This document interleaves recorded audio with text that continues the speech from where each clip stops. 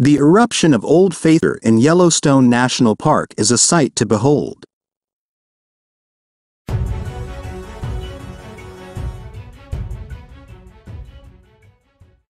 It's true that millions of tourists flock to this park every year to see it. Hot water and steam are released into the air to a height of 100 to 180 feet approximately every 90 minutes. Many adjectives come to mind to describe it: powerful, mesmerizing, unique, otherworldly. Comfortable? Not too much. But new research by Lisa M. Keller, published in PNAS Nexus earlier this year and to be presented Sunday at the Geological Society of America's GSA Connects 2023 meeting, shows that for some forms of microbial life, Old Faithful Geyser is exactly that: home.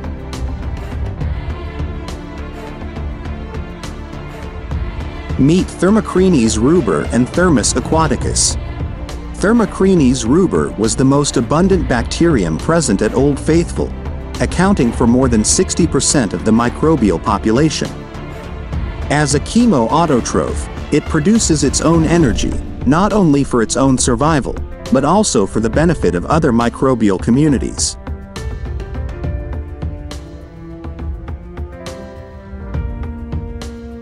But how? Old Faithful is a dark and hot place, making photosynthesis impossible. On the other hand, Thermochrenes ruber takes CO2 gas that comes out of geysers and converts it into a form of carbon that has the potential to cross-feed heterotrophs in the community, such as Thermus aquaticus.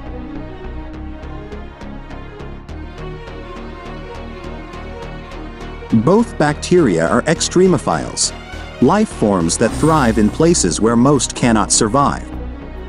Whatever the challenge of environmental factors, there are microbes that are able to adapt to overcome them.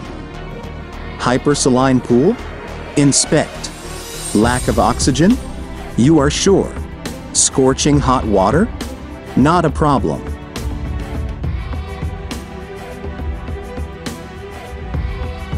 Geysers present a unique challenge.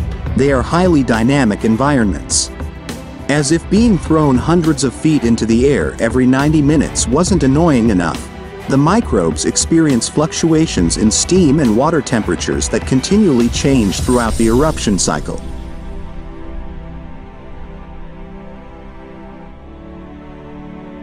In every challenge, there is always an opportunity, including thermal tourism and volcanic eruptions at Old Faithful. More strains of Thermochrenes were found at Old Faithful than at any other non-geysing hot spring in Yellowstone.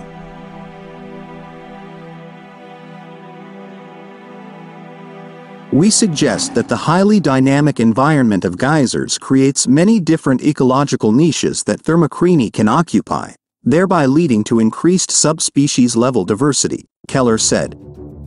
These findings not only show that Old Faithful Geyser was habitable, but also that its dynamic environment drove genome diversity.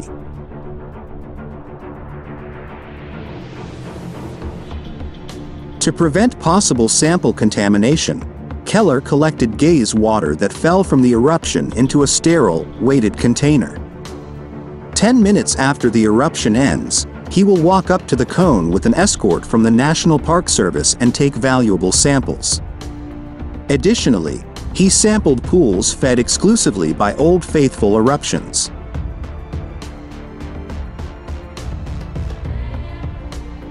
Upon returning to the laboratory, Keller incubated the samples at different temperatures representative of geyser and pond conditions. Objective? Monitor microbial activity to verify that the sample bacteria are actually active at those extreme temperatures. And they're active, which makes Keller happy. They immediately showed signs of activity, indicating the presence of active microbial life in the waters of Old Faithful, Keller said.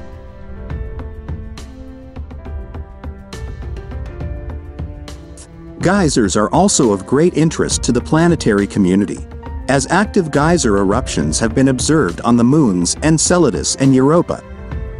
Everyone is interested in sampling Enceladus plumes, says Keller, But before this research was done, we didn't even have samples of terrestrial geyser microbes. I thought, let's take a step back and find out about our own planet first.